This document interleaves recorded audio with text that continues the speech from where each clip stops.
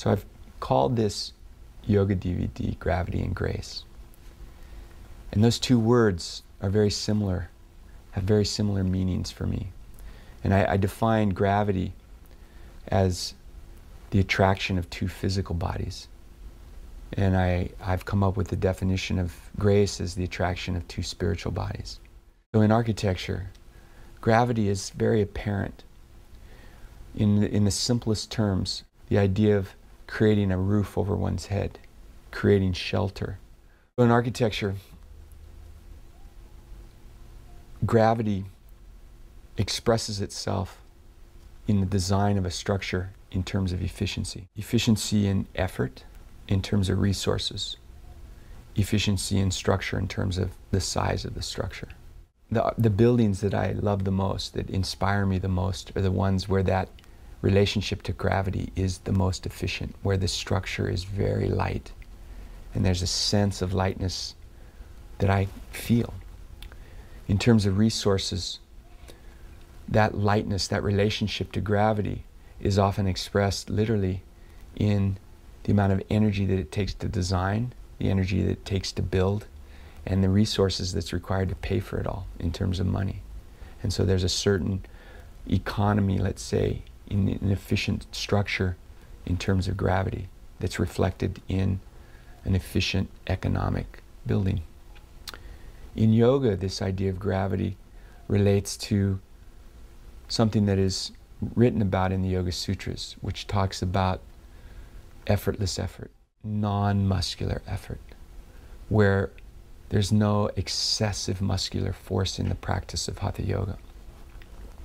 And in my own experience of that, I've noticed just the shape of the musculature of my body has changed over the years. And the more efficient that I've gotten understanding my relationship to gravity, the shape of my muscles has changed. They've become longer, thinner, and yet my strength has increased. And I relate that both to yoga and to architecture, that length and efficiency of effort creates an elegance and sometimes what you would experience as graceful. The term grace, this attraction of two spiritual bodies, in the practice of, let's say, architecture, again, relating it to the experience of a building, there's an inherent spirit in a structure, in a building. Walking into an inspiring space, you feel a certain energy. And I relate that to the spirit of the building touching your own spirit. And that relationship is what draws one to re-experience over and over again a beautiful space. The profession of architecture is a very useful practice in society that gives people an experience that they feel. With yoga, it's a similar, let's say, spirit connection, spirit relationship, where in the practice of yoga, there's a connection with your, let's say, personal spirit, and then the universal spirit. And oftentimes in the practice of yoga, I get beyond myself. My experience transcends the personal, and I have this sense of a much bigger experience, this universal experience. And so with the practice of yoga, there's this connection, this relationship to the spiritual realm of the universal with the personal. This similar process happens, I found, in yoga, that you come to a yoga mat and you're dealing with certain criteria, let's say, expectation of the practice, existing conditions that you're bringing to your practice, illness, injury, like I talked before. And in the process of getting on your mat and starting to experience these, let's say, obstacles in that healing process, something shifts just in the process of making relationship with that so-called obstacle and being present with it without trying to force it into something that it's not, but just staying close, touching it softly. Transmutation takes place.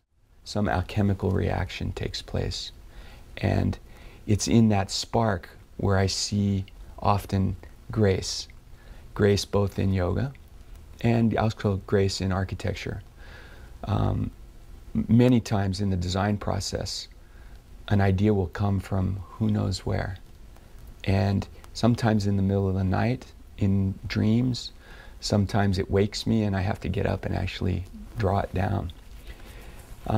Same in yoga, that sometimes the solution to the resistance in my body comes without me really efforting, where let's say there are many poses that are therapeutic for specific issues, specific illnesses in the body.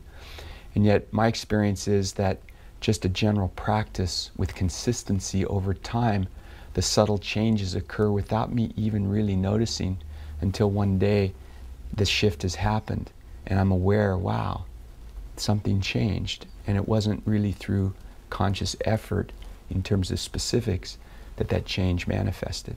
So in that respect, these two practices are very similar. The gift of obstacles is also an area where I see this common thread between architecture and yoga. When I first came to yoga, it was because of injuries, being an athlete as a youth and really suffering from many injuries incurred on a sports field or on a court. And initially I just wanted to fix them. I just wanted to be free of this injury, free of this illness. And yet, because yoga is a nonlinear process, it wasn't that easy. There were certain areas where there was immediate relief from the physical symptom of the obstacle, and yet other situations didn't easily respond to the practice of yoga. And it forced me to develop a new type of relationship to this obstacle, where my attachment, let's say, to the outcome of my practice, I had to relax. And it was in that place that forced me out of this comfort zone, that created a new opportunity for my awareness to, let's say, see things differently than the way I'd seen them before. And in the practice of yoga, this has proved to be very useful in teaching yoga, and also useful as I have worked through some of these more difficult obstacles, these more difficult situations that have presented themselves both physically, emotionally. In architecture, there's a similar process of where this obstacle, let's say the constraint of a budget, where you have a fixed amount of dollars to build something, and yet the program has bigger expectations and these two things don't quite match.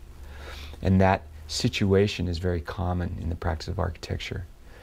And over the years, my experience is, instead of dreading that situation, of seeing it as an opportunity, and that apparent dichotomy between not having enough money to do what seems to be needed for this particular program creates a new way of looking at something, a new way of looking at function, a new way of looking at form, a new way of looking at material and structure.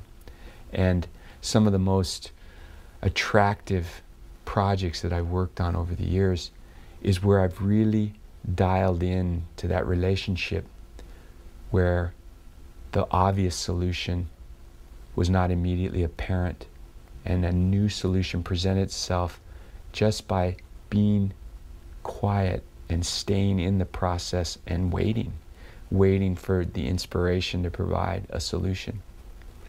And I've seen this time and time again. And so now I've begun to trust this process, both in architecture and in yoga, where as I become aware of resistance or obstacle, I am not trying to fix it. The intention is to just meet that resistance and touch it softly, stay in relationship to it, and wait. And in this process of waiting, something transmutes, something manifests that was not immediately apparent prior to initiating this process. It only became apparent once I entered the process. And this is very inspiring for me as an architect and as a yoga practitioner.